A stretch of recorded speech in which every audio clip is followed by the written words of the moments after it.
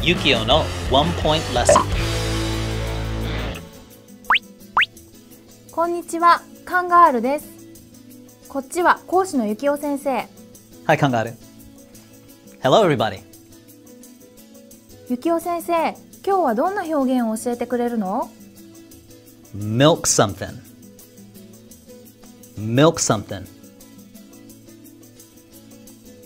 これはどんな風に使うの？ Let's look at this example sentence. You milk that wave for all it's worth. You milk that wave for all it's worth.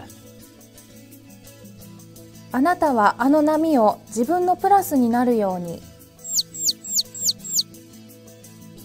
みんなわかるかな？Yukio先生、ヒントお願い。Okay. When you milk a cow, you try to squeeze out as much as you can. どうせならとことん絞っちゃえって感じだね。では、Yukio先生、答えをどうぞ。Okay. Milk something means 何々を利用する。利益を絞り取る。ということは、この例文の意味は、あなたはあの波を自分のプラスになるように最大限に利用したになるんだね。That's right.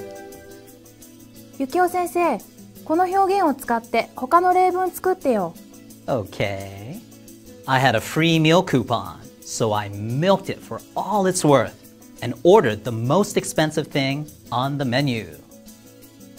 I had a free meal coupon, so I milked it for all it's worth and ordered the most expensive thing on the menu. みんなも例文作ってみてね。Yukio先生、ありがとう。Thank you very much. See you next time, everybody.